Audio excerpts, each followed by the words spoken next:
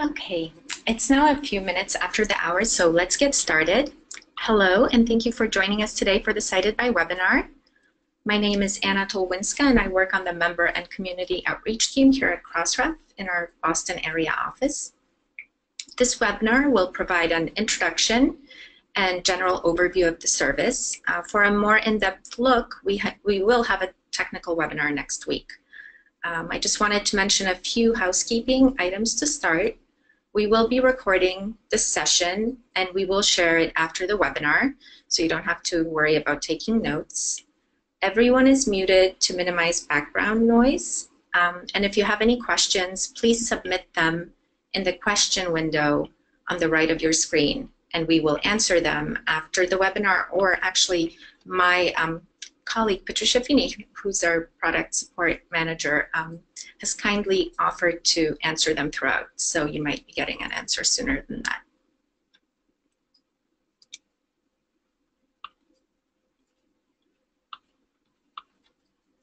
Okay, so in today's webinar, I'll cover the following topics, and hopefully at the end you will have a clearer picture of what the Cited-by service is all about.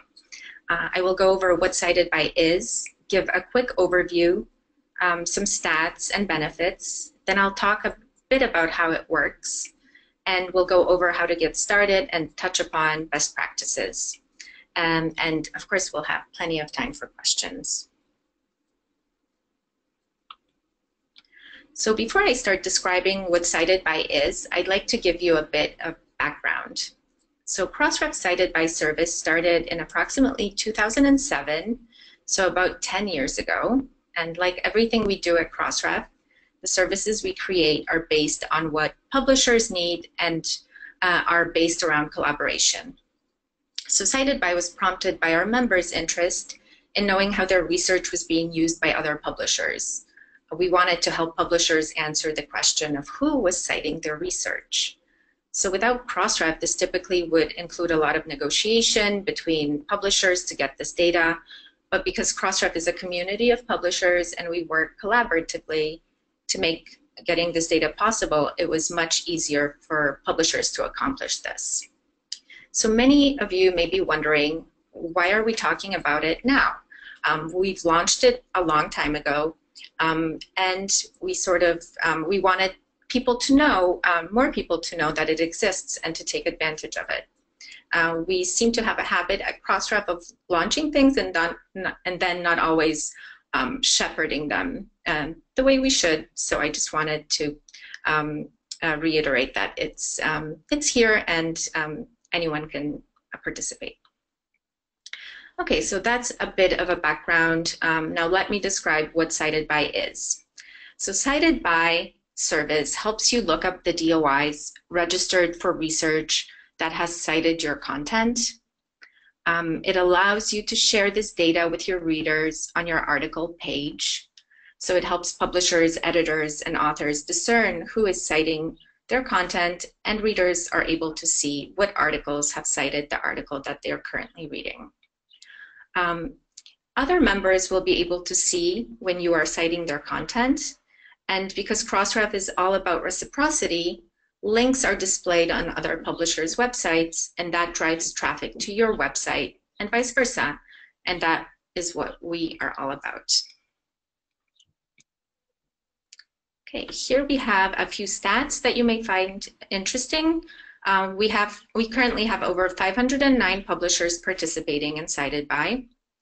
Over 32 million articles registered with Crossref have references deposited. And since we launched in 2007, we have 650 million Cited-by matches.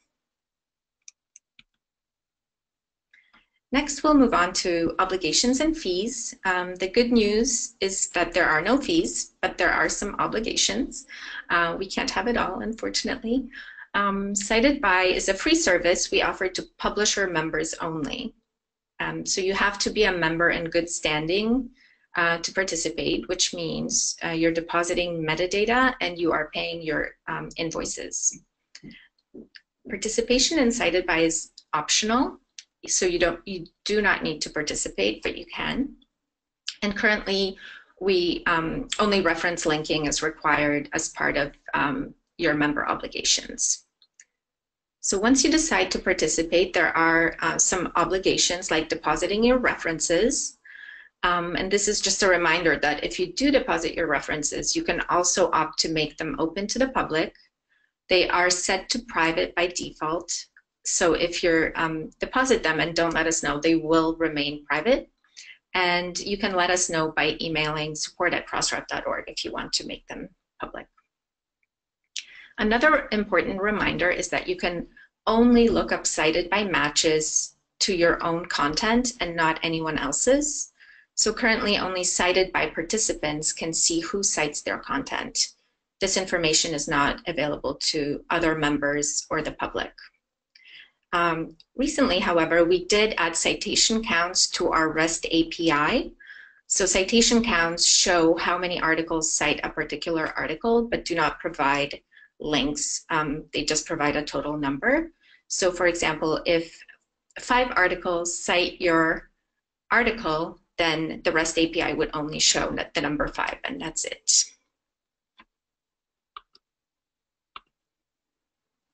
Now that we know the cost and some obligations, you may be wondering about the benefits of Cited-by.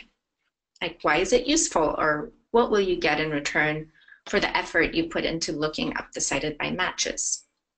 So, Cited-by counts and links equal more context for your readers. So when someone's reading your article, they can learn what other articles cite that research.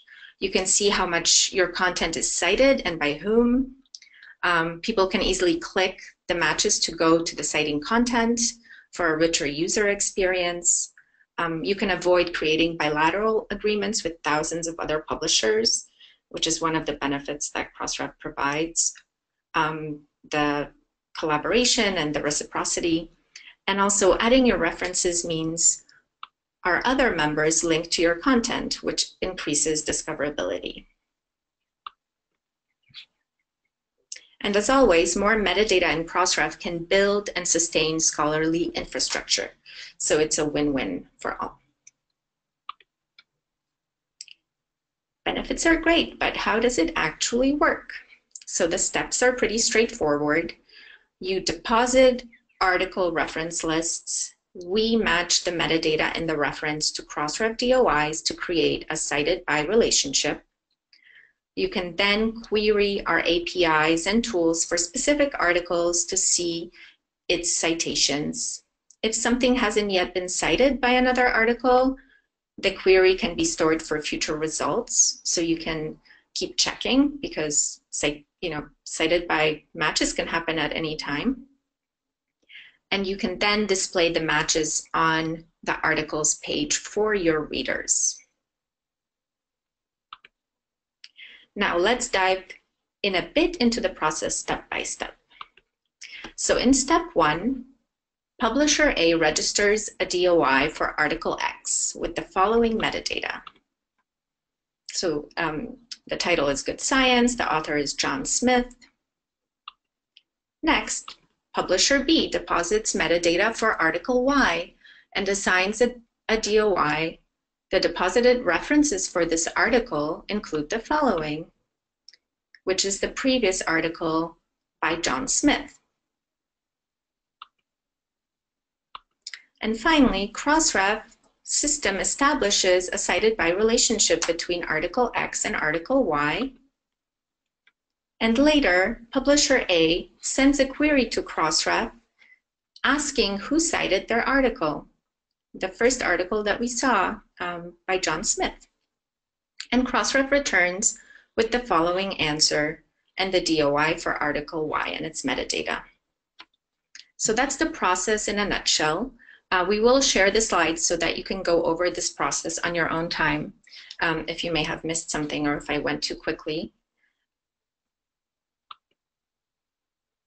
So once you get the results, you can display them on the article page of your on your article page. Here are a few examples of how different publishers display the cited-by results. Sometimes hosting platforms or service providers do this for publishers, so you may need to talk to them about this. Crossref doesn't require publishers to display this information, so it's up to you, but we do encourage it as it is useful to the readers of your content. We also don't have specific guidelines on where to display it, so it's really up to you. This IOP article, for example, lists the cited by under the bibliographic information of the article next to the article and reference tabs. They also list the links to the articles that cited this article.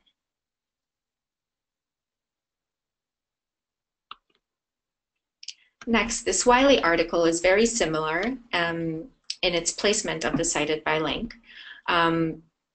Displays the cited by results next to the article and reference tabs, and it lists all of the other articles that cited this particular article and provides the links as well.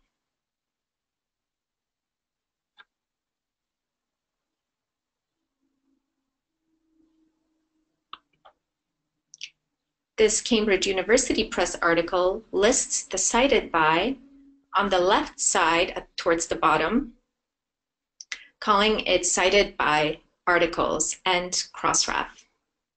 Once you click on that, it takes you to a secondary page where it lists the links of the articles that cited the article that you were reading.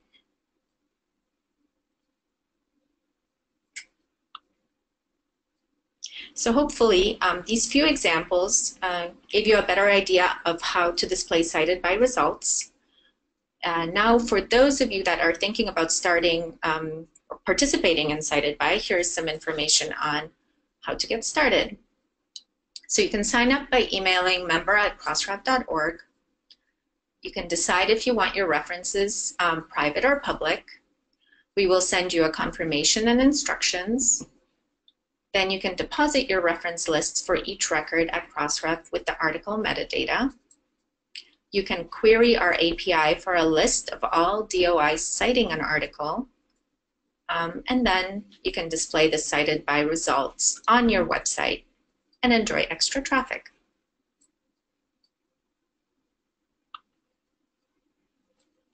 So we encourage cited by participants to follow these best practices. There aren't too many. So participation in cited by is optional, but it's encouraged. Because citations can happen at any time, cited by links must be kept up to date. So you should check regularly for cited by links, or if you perform an XML query, you can set the alert attribute to true. And this means that the search will be saved in the system and you'll get an alert when there is a new match.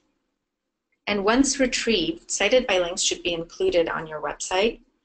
So if you follow these, you should be all set. So there are only 3, so not too many.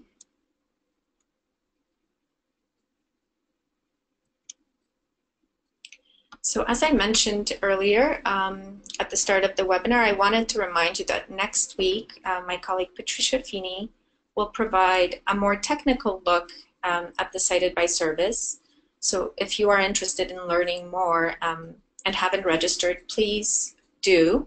Or if you think one of your colleagues may be interested, please forward the link to them. And feel free to register even if you think you won't be able to make it, because we do send out the recording and slides to anyone that registered. So if you can't make it, you can still get the recording and the slides.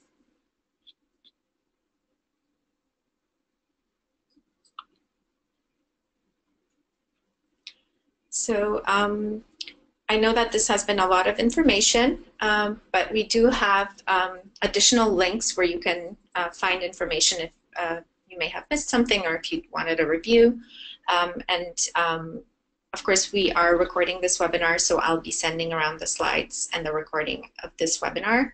But you can find information on our website. We have a cited by page. There's information on our help document. We have help documentation on the support site. We encourage you to follow us on YouTube. We post all of our webinars on YouTube, and we have other instructional videos there as well. So it's a great place to learn more. And if you have any questions later on, if not today, then please email us at feedback@crossref.org. And we have some time for questions, so please submit them if you have any. And thank you so much for your attention today.